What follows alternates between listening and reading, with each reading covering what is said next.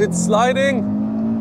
So hello people, this is Moscarblog and today I'm presenting you the Cupra Formentor VZ5, and this car has something really special. It's also in the name. It has the 5-cylinder engine of the Audi RS3, the 2.5 turbo engine pushing 390 horsepower and 480 Newton meters in this, so it can do 0 to 100 kilometers per hour in 4.2 seconds, which is insane for a car like this. It's also not so heavy, but it's also not light. It's 1.68 tons. Like you can say 1.7 tons, and it has a really good looking front, bronze Cupra accents going throughout the whole of the car. Also the interior, the brakes, the rims, just look at the brake and the rims, they look so cool actually. And this white Cupra here on the brake pad, it looks so good. And the front has carbon. We have a carbon front splitter on this Cupra Formentor ZR5, carbon fiber. It's so insane. The grille looks really good, fitting to the Cupra badge, makes it look really nice. This is the car from the front. It looks fairly decent. It looks actually pretty good. It doesn't look as shouty like, let's say, a GLC 63, but this isn't also the class. This car is starting from around 65,000 euros, so it's way cheaper, but it still looks really good. We also have this livery here they made, the car dealer made it, the dealership made this livery. It looks really nice.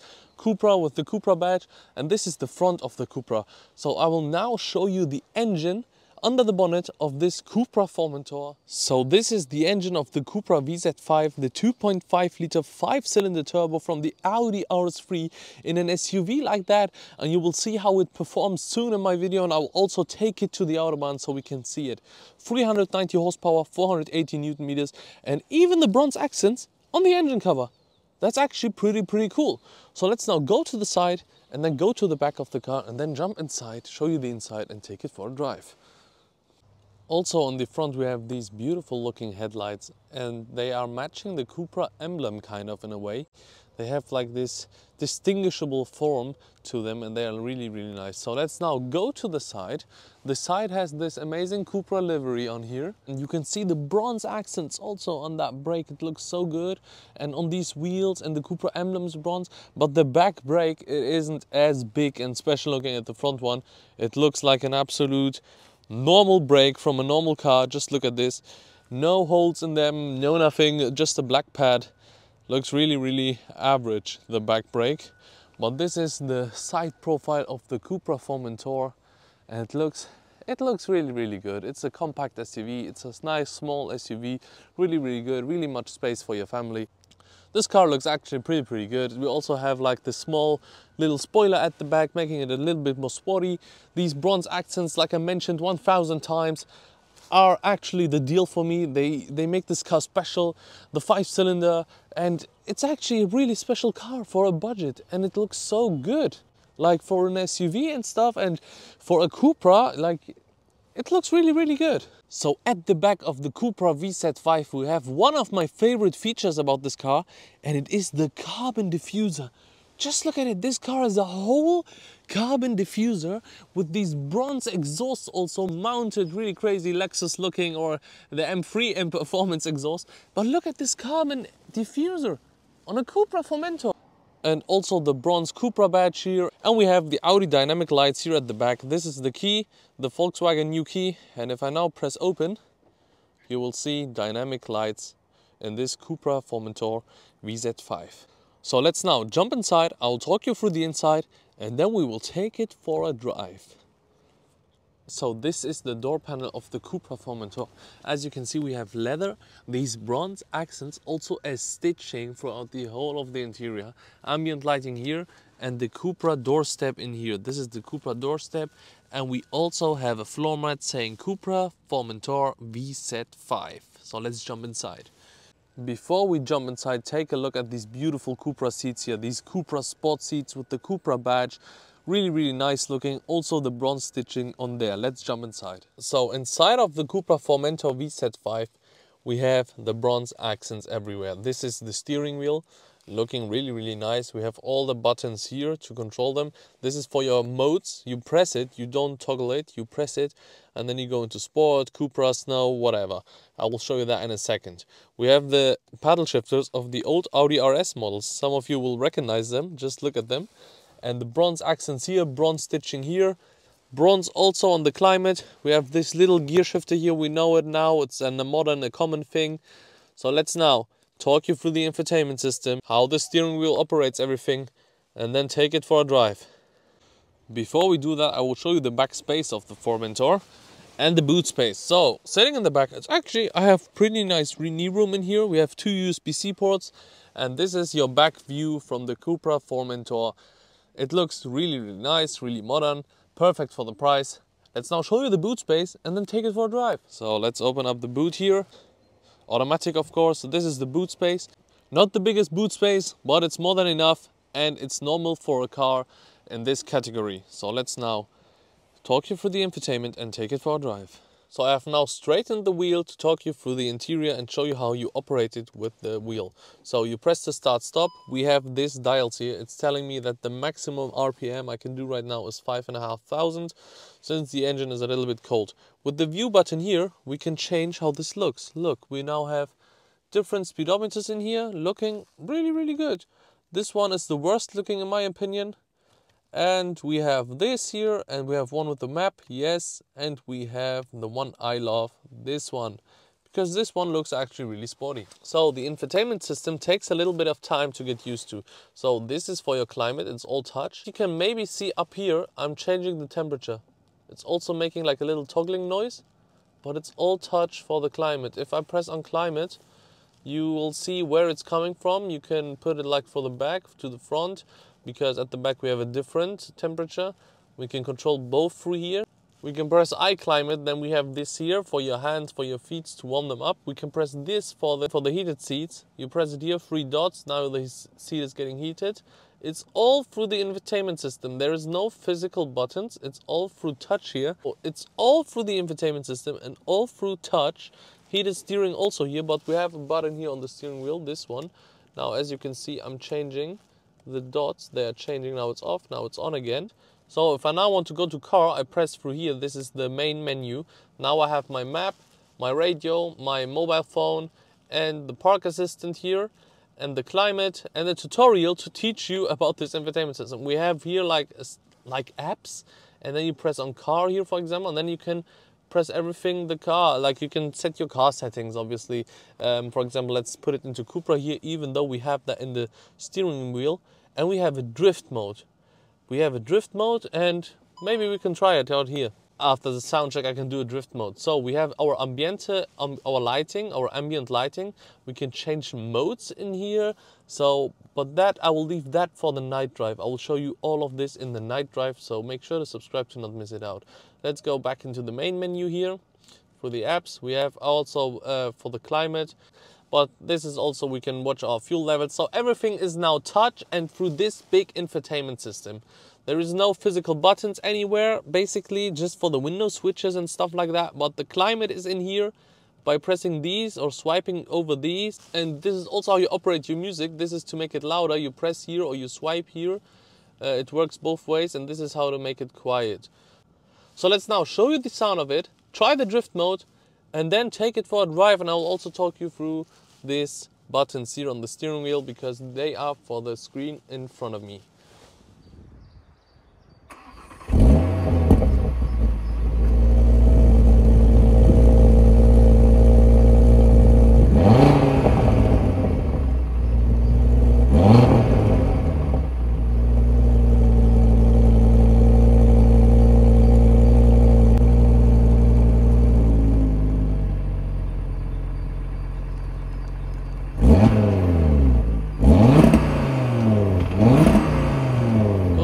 Go to car and see if this car actually drifts. It has a drift mode.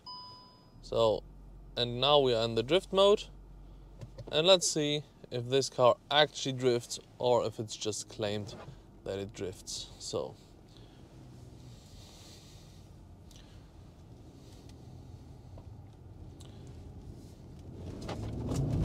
yeah, it does drift actually. it drifts. That's really nice. So the Cupra Formentor can drift. You need a lot of power to put it into the drift though. Like you need to put a full throttle input, but it gets sliding. So starting off in the comfort mode, first thing you notice is the seating position. You are sitting like really low, and also the steering wheel, this is the highest it can go. Look, there is no higher, but there is down. And this is like a really low and really unused seating position for me. Yeah, I don't know, like it's not low, like I've been in several supercars, it's not that type of low, but it's like you can't go any higher in here. The cockpit is like low. I hope you know what I mean. So driving it in the comfort, you can hear the 5-cylinder rumbling away, sounding really, really nice, really, really good. It's pretty comfortable in the comfort mode. Nothing to complain about, honestly. Comfort is comfort. So let's now take a left turn. Brakes are pretty good. So let's put it into the sport by pressing the Cupra button. Then you see it goes to sport.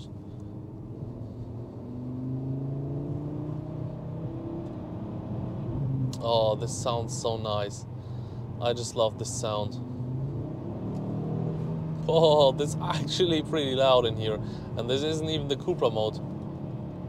And it's pretty high revving in the sport already.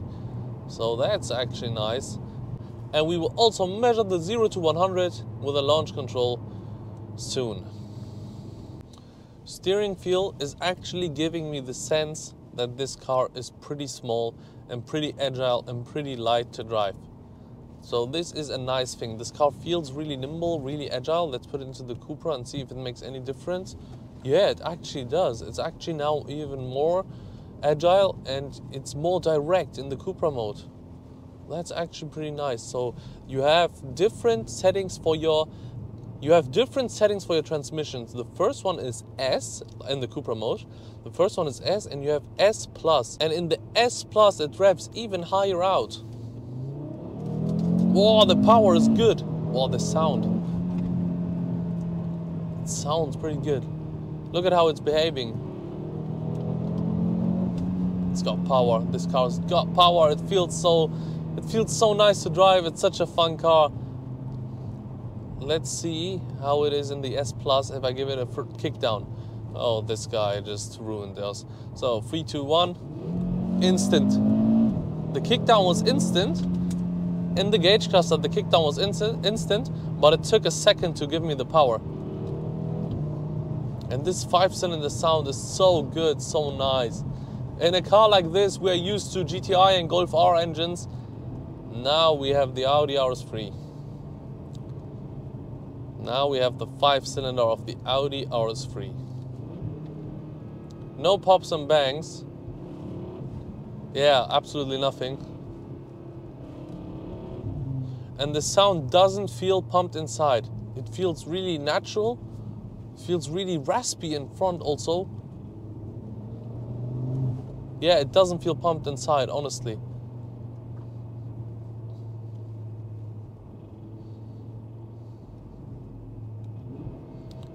No pops, no bangs, no nothing, but a lot of power. Let's give it full throttle here.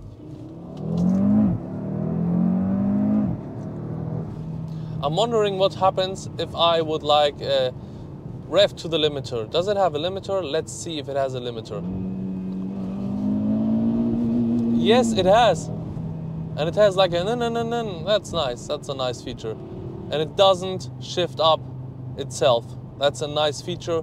Gives you a sporty feeling as well in a car like this. Low pickup is pretty good. Sound is, I love the sound. So let's now turn around here and then do a launch control on the way back. So these are our view buttons. We changed the dials through here. This is for our lane keeping assist and stuff. And also we have a really nice backup camera view. I will show you that now. If we go to, wait, I first want my, yeah. If we now go to reverse, we can see we have a 360 degrees camera. Not the best of quality actually, but it does the job. Even a camera in front. Wow, this is actually not so nice. Look at the pixels. But a camera in front and a camera in the back, I can't complain. You can park perfectly with this. All the lines of your wheels and stuff, you can park perfectly with this. No need to complain about it. So let's now go back and see how this thing performs.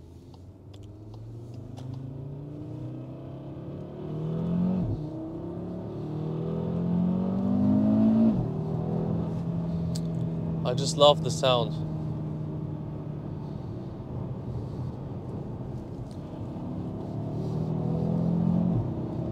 It feels pretty agile, pretty decent.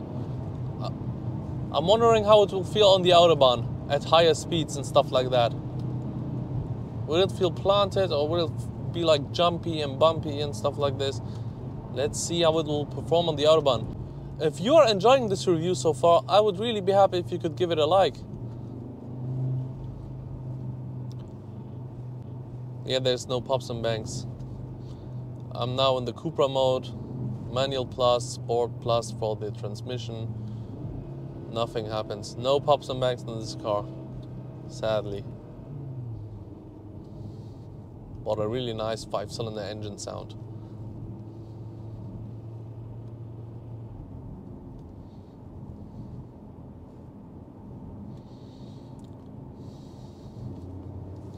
And it doesn't auto kick down. If you're in the manual mode, it stays in manual. Look, kick down. This is a kick down. I get to enjoy the whole of the sound. Let's put it into the comfort. And it transforms. It's now completely comfortable, this car. Look. Silent. Nice to ride with. Pretty good daily. This car is a pretty good daily. So people, I'm now at my launch control spot. The Draggy app is set up. Let's put it into the Cupra mode. And let's now launch it.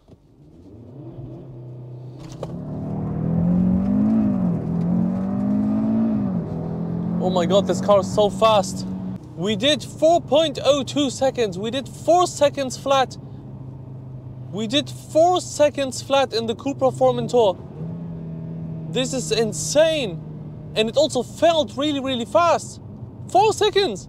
4 seconds in a car like this. I have to try it out again. So let's try that out again.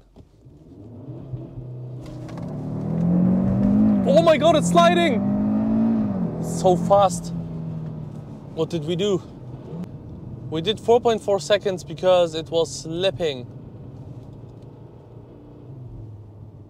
Let's now launch this car again.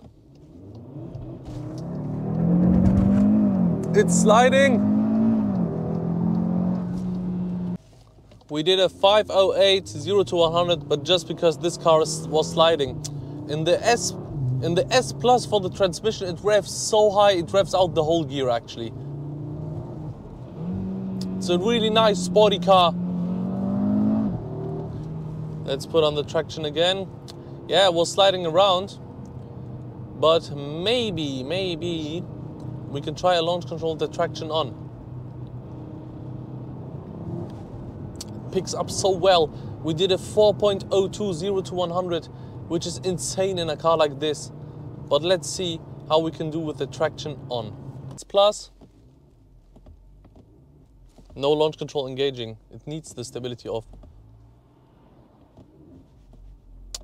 It's not working.